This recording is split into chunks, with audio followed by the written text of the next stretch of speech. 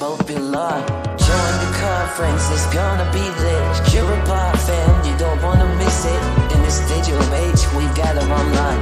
No need to travel, no waiting in line. From the comfort of home, our passion tastes like. Afraid we divided, but our heart bars are right. Can't attend live, don't let it dismay. Plays on the way, just a click, no delay. Curicon, the future's awesome. We're writing, teaching, they both belong. Join the conference, it's gonna be lit. Curipod fam, you don't wanna miss it. So spread the word, let the excitement unfold. Curicon's the place for teachers, it's all one. In the realm of light, together we'll find. Our Curicon, let make the future come alive.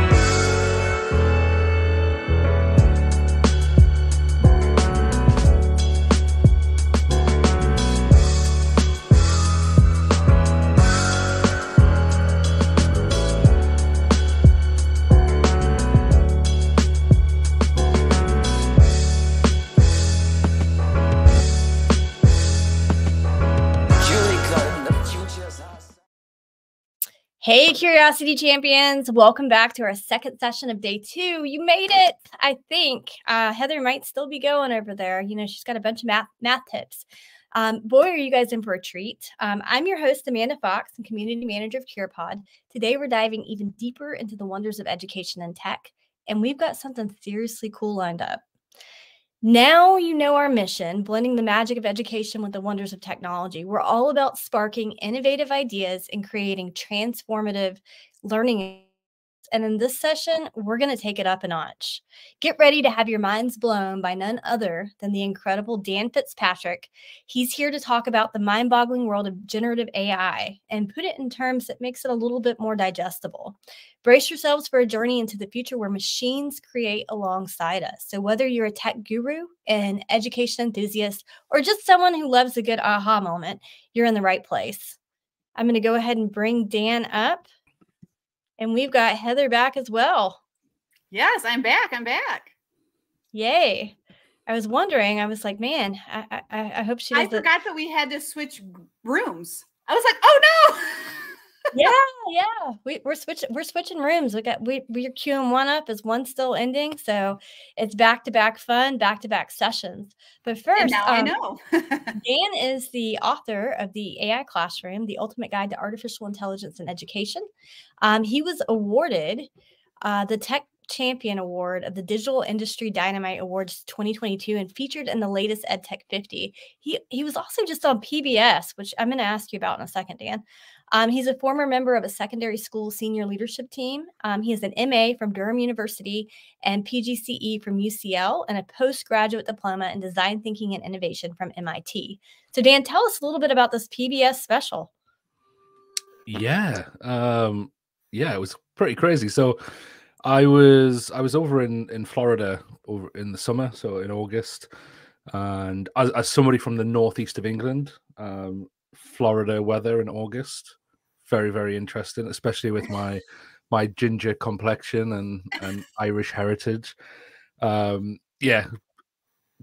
another story. But so I traveled around, did some PD for some universities, and then went up to Tallahassee. Amazing place, absolutely beautiful place, and was asked to record a 1 hour special for PBS in Florida, which is kind of like my main keynote. So when I go into schools, colleges, universities, my kind of 1 hour core keynote, it was that really. So we got the TV producers got a bit of an audience in, and yeah, we went through it. We talked about AI and did some Q&A, bit of presenting, and then I think they've gone away, worked some magic with their editing and put it out as a special. So I think it first aired last week, and then it was just repeated last night, I think. So if you're in the Florida area, I think you can watch it. If not, I do have a copy of it, so I might see if I might ask them if I can put it on YouTube. Oh, that would be amazing. I'm dying to see it. I'm blown. So it was one of my greatest pleasures to co-author the book with you, and I'm just blown away by your constant knowledge and dedication to just learning everything about AI there is out there. And you've been jet setting. You've been all over the world presenting, and I've just enjoyed watching your journey. Yeah, I'm home at the minute, which is amazing. My kids are very thankful about that. Yes, yeah, it's amazing. I suppose a lot people watching this might not realize, but so we co-authored the book together with Brad. Heather, you edited I edited it the for you. layouts and all of that kind of thing. And we've never met in person. No, this is the first time we've ever talked even. Is it? Seriously? It is. This is the first time we've ever actually talked. Oh, wow. Yeah, so it's crazy, isn't it, what we can do together? But I've still got memories of all three of our icons being in that Canva document and editing away. And no, it was good times. It was I say good times. It was only a few months ago. It feels like a long time ago. Oh my gosh. Yeah. And So much has happened. March 30th, like the advancements and the new tools that have rolled out every day have just been mind-boggling. It's moving at the speed of light. And what I like to say is, people like to look to us as experts, but really there are no experts in AI. We're just all learning, as it's coming. Yeah, 100%. I think I sometimes say to people, like, I'm probably just a few weeks ahead of you. That's all it is. And I suppose it's my job and our jobs, I guess, to stay that few weeks ahead, to keep helping educators and leaders to stay up to date with this and kind of streamline some of it as well, because as you'll be aware, there's a lot of noise. There's a lot of tools out there as well which make noise and don't always deliver. So it's amazing to be with you guys today at Curicon and to actually champion a tool that is making a huge difference. And I know, Amanda, we were really proud to put in the book as well, to put in the AI classroom as a case study. I know Aileen, I've just noticed Aileen, who's in Scotland, which is not too far from me, in the chat. So Aileen did a case study on Curipod, and I know Curipod were featured a few times in there. So it's amazing to actually. And I know, Amanda, I don't know if you mentioned it, but you've just come back from Norway, haven't you? You went to actually visit the home of Curipod. Yeah, I mentioned yesterday I got to go to Norway and hang out with the team. They gave me the wonderful book. I didn't know what happened there. I thought you disappeared under the table. She's gone. It's such a bad experience in Norway. She's hiding under the table now. No, it was amazing. I couldn't be happier to be part of the Curipod team. They're just an amazing, positive group of people, and they're infectious with their energy. I call it the think orange energy. And if you've seen them on social media, they're jumping up in their orange. They're just celebrating. And a lot of what you don't see are the developers on the back end. You guys haven't got to meet Eskild, who's amazing. There's Sophie, who's a developer. Frick is a little less on the camera. You see Eirik and Jens a lot, but the whole team is just phenomenal. Lexi just joined us. She's from California, but she's living in Oslo. So we're grown to a team of 8 and kicking butt, taking names, and trying to change education for the better. That's cool. Yeah, I got to meet Eirik and sorry, I'm really bad with names. There was another member of the team, Bet, earlier this year. Yes, we had a few drinks in the bar next to Bet, which was really nice to catch up with those guys. And I think a couple of days ago I got to have a conference call with Frick as well, where I got some exclusive behind the scenes look at some of the new features coming in the next few months. So yeah, it's the generators, Yeah. Oh, I didn't know if I was allowed to say it, but yeah, I'm just going to say the word and let people imagine what that might be. But yeah, there's some really cool tools coming down the pipeline. And a lot of you, if you're an ambassador, or if you've been interested in the ambassador program up until recently when I took it over, you probably met with Ellen, who's phenomenal. She's going to be joining me and Lexi at GAETC. So if you're in Atlanta, Georgia, we hope to connect with you. We're going to have a social, wear orange to it, and you get free cocktails. So. Fantastic. I do have my orange t-shirt. In fact, it's over my, where is it? There we go. Can you see it? I see it. Behind me. I see it. I see it. I just don't, because I've got red hair. It doesn't match. It doesn't go with my vibe. It's like it works so well. Come on, you could like pull anything off. Come on, Amanda. Like I just can't do it. Yeah, it's so great to see so many amazing people in the chat. I know we've got Alien who have said We will be at TCEA. We will be at GAETC, FETC, TCEA, ISTE, and McCall. Those are the ones we've got locked nice. down. And I think maybe IdeaCon. I've got to double check. I hope that. so, because I'm presenting at them.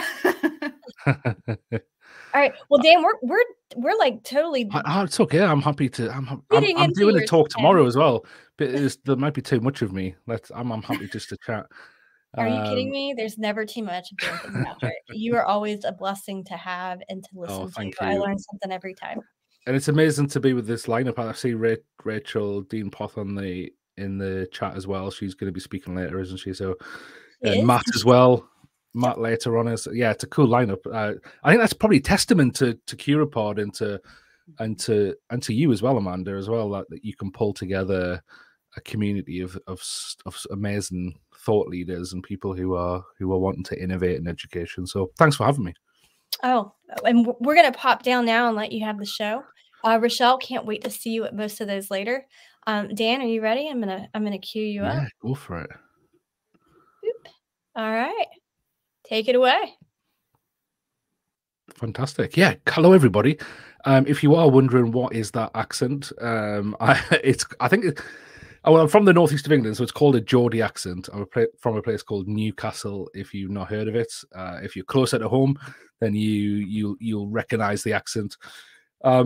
It's fantastic to be with you. It's 20 to 11 at night here, so it's been great to have this to finish off my day. And what I'm going to do is, I think what I will do is just in the next 19 minutes, because that's all I've got, I'll do a bit of an intro to kind of some of my thoughts around how disruptive this technology will be. And then tomorrow in my session, I think tomorrow's dedicated to leadership, but if you don't have leadership in your title, don't let that put you off, because it's going to be about leadership at all levels. And if you're a classroom teacher, whoever you are in a school, college, or university, you will be leading in some way. So come join us tomorrow, and I will be doing kind of the second half of what I'm going to be talking about today. And tomorrow we'll be getting more into kind of the strategic side of it. How do we fully integrate it as leaders, and how do we prepare for the future of what's coming? Because I think a lot of people, when they look at this technology, think, well, AI is here now, amazing, let's get on with it. But we're on day one. If you've ever heard me speak, you'll know I like to say day one a lot. At some point we're going to get into day two, but we're on day one of this, and it's going to keep coming. It's going to keep coming thick and fast. A lot of what I'm going to talk about today is in the AI classroom, which we've just been talking about. Chandler, yes, I am. And in the next book, so I'm just about halfway through writing the next book, which is called Leadership in the Future, a new educational strategy in the era of artificial intelligence. So you'd be kind of getting some of the insights of that more tomorrow than today. But if you want to go explore more of this, then it will be in this book. I always start with this quote, and I know many of you will have heard it before, but I just kind of think it sums up where we're at the moment. It's by McKinsey & Company. McKinsey Company said 4 years ago, they said, we'll experience more technological progress in the coming decade than we did in the preceding 100 years put together. That's a bold quote. That's a really bold quote. If we were to brainstorm all of the technological changes and advances that we've had over the last century, we'd be here all night. It's been the most progressive technologically 100 years that we've ever been through as a species. To say we're going to get that and more in the next 10 years, and let's say even 6 years, because this quote's 4 years old, is bold. And you'd be forgiven for thinking this is hyperbole. And I think I did to a certain extent, even though I've been using this quote for a while. But it wasn't until I started using generative AI and tools like Curipod that I suddenly realized just how we're going to get there. Because, and I don't know about you, but when I first started using it, my mind just kind of started going, now what if this was in my phone? What if this was in this device? What if this was in deeply embedded into how we learn, into our information systems, into so much. My mind just kind of just started sparking with actually, if this is embedded in kind of the real world around us and progresses at the speed that we think it's going to progress at, then we certainly are in for a future that we probably can't even imagine yet. More on that tomorrow. What I want to do now is I just want to delve more into this new era that we've entered. I would like you to just watch this video, and this video features Morgan Freeman talking about this new era. What is your perception of reality? Is it the ability to capture, process, and make sense of the information our senses receive? If you can see, hear, taste, or smell something, does that make it real?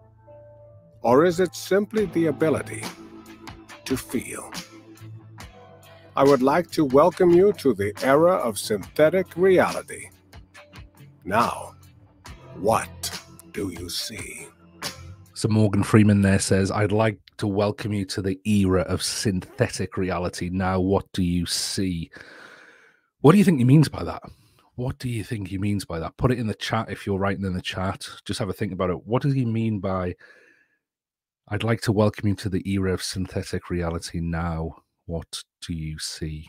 Chandler, no flies on you, my friend. Lisa, yes.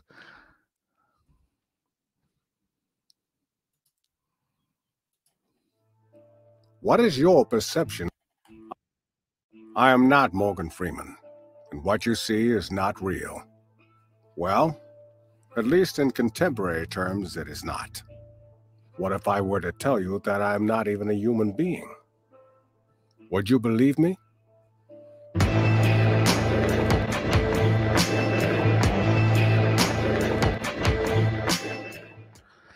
Yeah. Most people tend to get that, which is still which is quite reassuring to me that we do. But I mean, like I say, we're on day one of this, and we've got this technology. I mean, the concept of deep fakes has been around for a while, hasn't it? But the technology now that we have with generative AI to be able to create things like that really easily. And when I do workshops with teachers, I show them literally within 10 minutes how they can create something like that. AI generated voice, image, animation in about 10 minutes to create really highly engaging learning resources for their students. And it's just amazing that we've got that. Now, obviously, we've got concerns on one side there. We've got amazing potential that we need to tap into within the education system and how we design our resources. But also some concerns. So there's always a balance here. There's always a balance about how we look at these things. And again, tomorrow, I know I keep doing lots of teasers for tomorrow, but tomorrow we're going to kind of get into that kind of progress side of things and what how we might need to view it. What does this mean? What does this mean? So we can generate amazing lessons with Curipod. We can do some amazing things with generative AI. What does it all mean? And I put this in the book. I said, in the AI era, we will create simply using words. Simply using words. Now, again, when I say that, it normally splits a room. So I bet some of you are thinking, this is amazing. Like the what I can do now that I couldn't do just a few months ago. So if you're like me, you don't have a creative bone in your body, I can generate or I can help generate with AI some amazing images without having to have graphics skills. I can create music without having to know how to produce music, even play a single chord on the guitar. I can create simply using words. Now, obviously, there's another side to that. There's the whole thing of, well, what about all the students that we've just said goodbye to last year who've gone out with technical skills? What about all the businesses out there that are live and die on these technical skills, and so on? Well, I think there is good news there. I think there is good news, and it comes down to the collaboration side of things. It's about collaborating with AI. There's a lot of evidence coming out at the minute to say that collaboration with AI produces far more greater results than just AI on its own and just humans on their own. And just to give you a bit of insight into that, a lot of people like to talk about the story of Go. So if you've heard of the game Go, Google created an AI to play Go about 10 years ago now, and they did it with DeepMind. And what they did was they developed this AI. It's a really complex game, more complex than chess to play. They got the AI to beat the Go champion. And a lot of people use that story as a way to say, look, AI is even better than the Go champion. And 15 years before that, Deep Blue by IBM beat the Garry Kasparov, the chess champion. So to say how powerful AI is. However, one of the things that we don't normally hear about is that what the developers at Google found just a few years later after their AI beat the Go champion was that they found a way to beat the AI. And the way to beat the AI was a Go player, a human, with the AI. So it's that collaboration which is vital. And that's our future. It's our future. Collaboration with AI is our future. And because of that, I like to kind of address this elephant in the room, because when a lot of us first started exploring artificial intelligence at the end of last year, and kind of those first educators started to voice their opinions about it, there was a deep concern, and you still hear it a lot today. There's a deep concern that AI could destroy literacy skills. And on the surface, I totally get that, because if you think, give a student some work, they go away, they type into ChatGPT, for example, do my work for me, they get the results, they hand it in, they haven't really learned much, they haven't engaged with the content, and they haven't practiced their literacy skills. However, I think it's a red herring. And anybody who's used AI will know that your literacy skills have got to be really good to get anything of really high value out of generative AI. I think they're both connected. I think I think literacy is an AI skill. Right, let's just delve into where AI is going. And I just want to throw a couple of examples at you. A pilot study recently by the European Society for Emergency Medicine here in Europe found that ChatGPT performs as well as doctors for suggesting likely diagnosis in emergency medicine departments. Okay. Now that's crazy. Now, whatever you do, please, if you feel ill, go see a doctor. Do not just rely on ChatGPT, please. But this gives us insight into where this is going. And Google are creating a generative AI model just for general practitioners, GPs. What I'm not sure what you call them in America if you're in America. You kind of general doctors. So this is the future of medicine. The future of health sciences is down this route. You know what I'm going to do? Because of time, I've got 7 minutes left. I'm going to save this example for tomorrow, but it is phenomenal. If you've ever heard me speak before and heard me talk about this example, you will know just how mind-blowing this is. Tomorrow, come join me tomorrow. I'll also show that one. Right. 2/3 of occupations could be partially automated by artificial intelligence. Goldman Sachs report from March. Sounds amazing. 2/3 of us are going to get to collaborate with AI in our work. However, let's say me and you both work for the same company. AI does 50% of my job, does 50% of your job. Is the company going to need both of us anymore? This led BBC News to say AI could replace the equivalent of 300 million jobs. I've read a recent report about a month ago that said that this could be actually likely over 1 billion worldwide. It's already happening. IKEA have decided to get rid of 3,000 call center workers because they found that AI not only could do the job, but was getting better customer satisfaction reports than the humans. No brainer for a company. IKEA frame themselves as an ethical company, so they're reskilling those workers to be virtual interior designers. Probably not that forward thinking. If you ask me, AI will be to do that easily. But it's happening more harshly in other areas. Dropbox announced they were laying off 500 people, pivoting to AI. This CEO from CNN back in July replaced 90% of their support staff with an AI chatbot. This is nothing new, though. And the same Goldman Sachs report cited this economist who found that 60% of today's workers are employed in occupations that didn't exist in 1940. Okay, 60%. Now, obviously, 1940 is a long time ago. It's a long time ago, isn't it? But massive changes happened in the job market. We saw something very similar happen in the early 2000s with the all of the new internet companies popping up, and we're about to see. In fact, we're not just about to see; it's already happening. ChatGPT is being out less than 12 months. We're coming up to the anniversary at the end of November, and it's already changing the jobs market around the world. And generative AI changing the jobs market around the world. It's going to happen faster, though.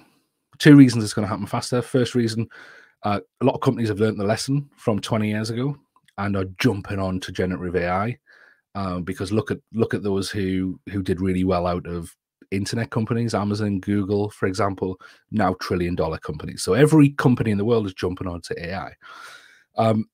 Secondly, this is the first time in history that we've had a technology that learns for itself. It doesn't necessarily need a human to help advance it.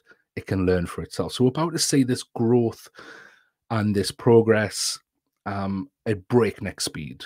It's going to get faster. It's going to get a lot faster. My worry, I'm getting to the point of this because I'm just throwing lots of things at you at the minute, I know.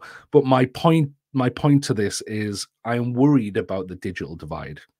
Normally, I use this slide to talk about the digital divide with our students, and I talk about COVID and how we got a spotlight into the digital divide during COVID. However, I want to use this slide to talk about the upcoming digital divide, and it's already here really, but the upcoming digital divide of our staff, of our colleagues. Now, I've worked in EdTech and I've worked in change management within education for a number of years. And there's always those members of staff, and I bet a lot of you on this webinar have as well. You always get that kind of, and it tends to be the majority really, of staff who are really slow to try and convert to technology. And many of them don't actually even start using the technology anyway, because at the end of the day, they can normally do everything they need to do in the old analog way because of the way our schools are set up. They're very traditional, especially here in England, and the education system is set up.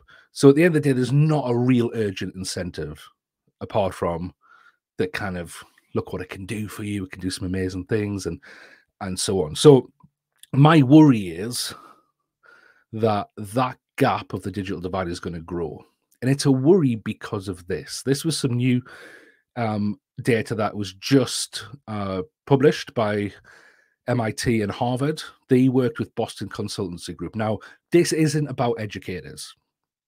This is a consulting group. However, I'm using it because it kind of backs up a lot of the anecdotal evidence that we're seeing at the moment.